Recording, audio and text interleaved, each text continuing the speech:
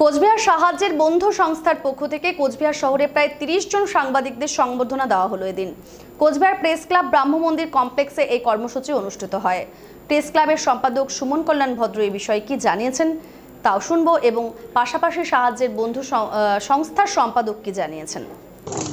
অত্যন্ত ভালো উদ্যোগ।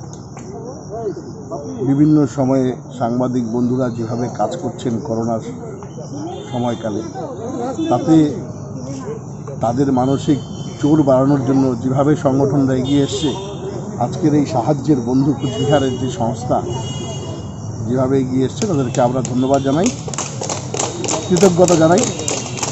এভাবে সাংবাদিকদের পাশে থাকার জন্য তাদের সংস্থার আরও শ্রীবৃদ্ধি ঘটুক এই কামনা করি।